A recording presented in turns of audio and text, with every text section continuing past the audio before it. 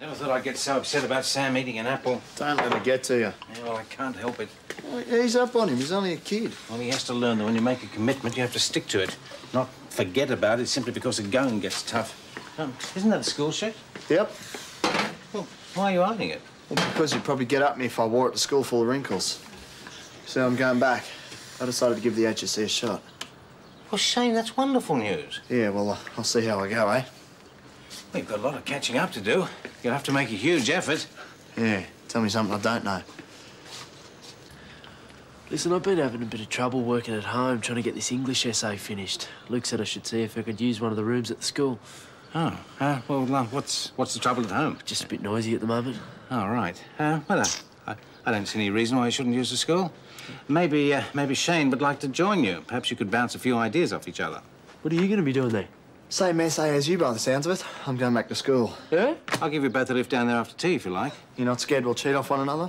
Well, if you're cheating at this stage of the game, you're only cheating yourselves. Right, I'll leave you to it. A small job I have to take care of. You know, I can't really say that I like the idea of spending the rest of the weekend stuck in a classroom with you for company. Well, I'm not ecstatic about it myself, mate, but I guess we're stuck with it, aren't we? Being on school premises after hours is a privilege, not a right, and I expect you to behave accordingly. No fooling around or wandering off to other parts of the school. You're here to work, and that's what I expect you to do. I'll be back about 11 to lock up. Anything else? Oh, no, I think that just about covers it. Good. Well, use your time wisely. You know, I still can't believe you and me are spending a Saturday nighty together. Well, mate, if you're thinking of asking me for a dance, I'm not too keen. Good on you, as if anyone would be that hard up. We'd been here on the weekend, didn't it? Yes, I've been on a deserted island. Found another planet or something. You know, we may as well get this misery over and done with.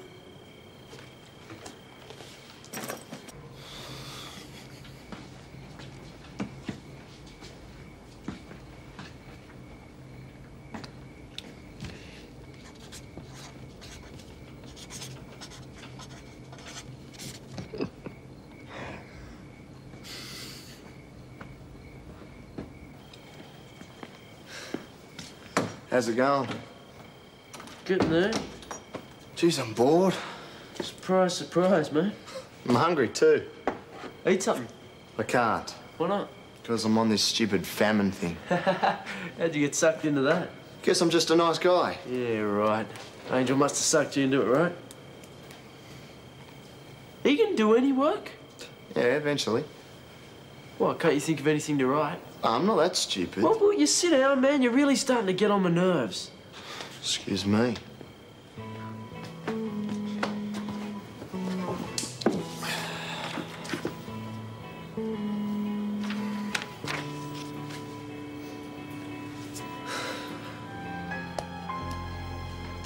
Hey, you want to give us a few clues? You talking to me? What, do you see anyone else sitting in the room? I can see the headlines now. Shane Parrish asked Peter O'Neill for essay ideas. Get stuffed. I must have been stupid to think you had the answers anyway. Sit down, idiot. You won't solve anything by walking off. It's about the modern family, right? Yeah. So just make it your own family, you know?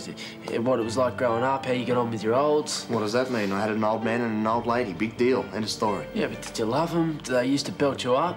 But the more tragic you make it, the better. Teachers love that sort of stuff. Makes them feel sorry for you. Why would you write? Well, just that I always thought Dad did the dirty on Mum, but it was actually the other way around. Mum ran off with another bloke. I always thought Dad was a bit of a loser. Now, at least I know he tried. Easy. Yeah, real easy. You must have something to say about your olds. Nothing worth writing about. Man, there's got to be something. Look, there's nothing, all right, so let's just drop it. You wouldn't want to know me olds. No one would. I sure as hell don't. I guess I did love them once, until I worked out what sort of people they were. Not that they ever treated me badly, you know. They didn't bash me up or nothing, but, well, they just didn't care. You know, they used to think giving me $50 to spend was all they had to do. Would have been nice if they'd come to watch me play footy, just once even. Ah, mate, I would have swapped places with you any day. I mean, your old lady might have bailed, but at least your old man hung in there. He still loved you. All I got was... All I got was nothing. At least you got an essay out of him.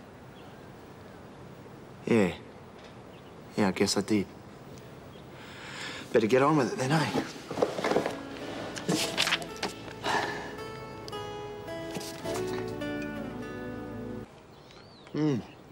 Geez, I'm glad that famine's over.